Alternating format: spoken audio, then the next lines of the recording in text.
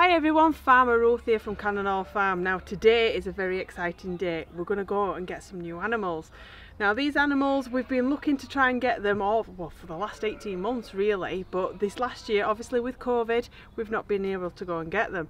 So today is finally the day, finally, I'm looking forward to going and getting them. We've got a bit of a trip ahead of us, but what we're going to do, we're going to get in the car now and we're going to go and set off. Hopefully when we get there, the people that we're getting them off have got them all caught up and sorted and we can pick them all up. We'll have a chat with their present keepers and yeah, we'll get them back here today. Exciting!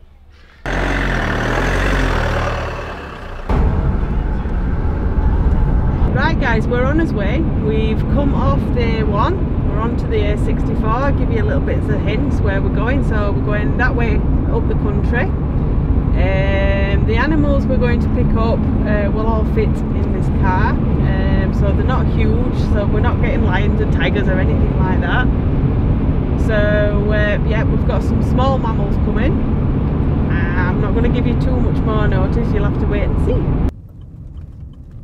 Right guys, we're here. We're here at Flamingo Land in Malton. So we're here to pick up our new animals. I nearly told you then.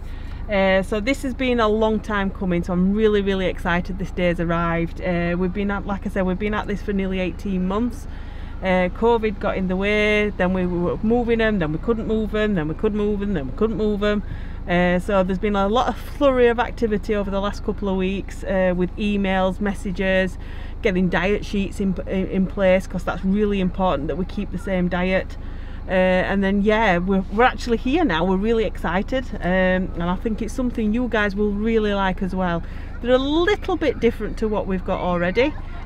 Sort of the same family, but they are just that little bit different, a bit more inquisitive. So yeah, I'm really hopeful you'll be really like them like I do. The roller coasters aren't open today, so I'm not a great fan of the roller coasters, I will admit, but I'm very interested in the zoo and see what animals I've got here and see if there's anything else we can have a look at. But no, I'll leave the roller coasters to the thrill seekers. Yeah, we've just been watching. Oh, now then guys, what do you think we could be? We're in a small area, okay, obviously we're at Flamingo Land, which is the Biaza Zoo, so some of the decor, does that give you an idea? Wait and see!